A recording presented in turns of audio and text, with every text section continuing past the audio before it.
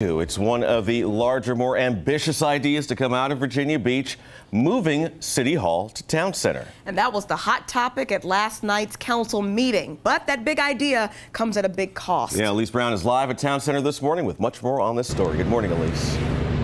Hey, good morning, guys. So the city is really looking at a lot of options, and they're not necessarily sold on one or another. But what they do know is that in 50 years, they'll need 149,000 square feet in order to grow and support all of their staff. So let's talk about some of those options they discussed last night. That includes renovation and expansion of the current building.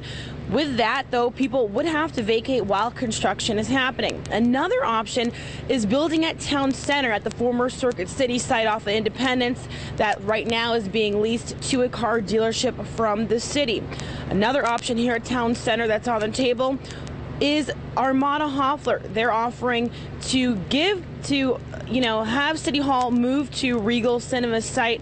Now that will be discussed further on June 6th. Armada Hoffler plans on talking to City Council about that. But what we do know is that moving City Hall to Town Center would cost around $65 million. However, keeping it at the current City Hall site would cost about $10 million less than that.